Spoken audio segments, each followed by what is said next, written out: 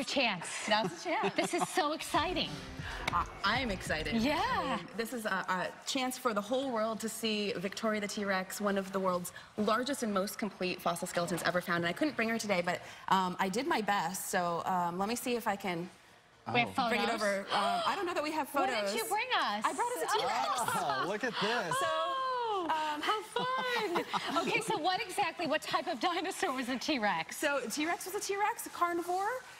So this is the best example I can give you right now, just to give everybody an idea. We've seen our T-Rex. Come a little closer, T-Rex. Yeah, get in here. Good job. So she was definitely a meat eater, and Victoria, who we have on site at the Science Center, she's 40 feet long, 12 feet tall. Wow. She's massive, and we have all 199 of the real fossil bones that they found. Wow. I know. She's Do we know spectacular. where she was found and when? Yep. So 2013 in Faith, South Dakota, and then she was processed in Victoria, British Columbia. So really fast turnaround on her. And then this is her world premiere. She's never been on display for the public before. We've had a couple sneak peeks in the last few days for just for media. So we're starting to see those pictures come out. But her official world premiere party is tonight, and then regular hours start tomorrow for the public to see. That's going to be so exciting. How old is she? So she's about 66 million years old. She's very old. It's hard to wrap your head Yeah, it around. really is. It is. It's a long time. And we have some great activities at the Science Center to help understand that. And of course, we've got a geologic timeline that I didn't bring today because it's like 50 feet long. That's okay. But we start to understand what fossils are. So I brought some today. Have you guys ever had a chance to get your hands on some Yes,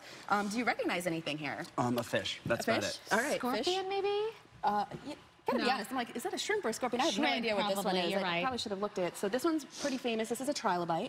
So this one's about 300 to 400 million years old. Wow. That you're holding Crazy right there. to be holding something that old. So these, the Orthoceras, you can get these in a lot of rock shops because they're really common marine fossils. These are about 400 million years old. Even Really? older. Yeah, almost 500 million years old.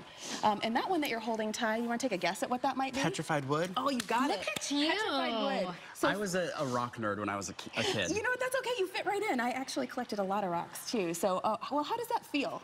Heavy. Compared dense. to wood, really Yes. dense compared to wood. So the thing about fossils, there are a couple different types, but here we've got petrified wood where it's been mineralized, and now it's rock. It's not wood anymore, it's rock. Ah. So same thing with Victoria's bones. They've been mineralized, and now they're rock. Rock, wow. So we have some more activities to understand that. So how do paleontologists start to find those things? So you can use tools in our mini dig pits to start uncovering different pieces. If we were being really good paleontologists, we'd run a string grid across it so that we could document where everything was found. But this one's just fun. And in here we have some pieces of dinosaurs for kids. There's 3 different pieces you can put together, the dinosaur that's in there. I'm not even sure which one's in there. Oh, you started to uncover it there. Something. Might be a, is it a stegosaurus? I can't quite tell what it is. I don't know my dinos. Yeah, we're running out of time, so when that's and okay. how and, well, where exactly will people be able to see? All right, so Arizona Science Center is right downtown at 7th Street in Washington. The world premiere party for Victoria is tonight. That is a public event, so you can find tickets online at azscience.org. Otherwise, regular hours start tomorrow. That's going to be so cool. We're very, very excited. She's Thank you. spectacular. Can't Love wait it. to see her. All right, we'll be right back. Ooh, what is this?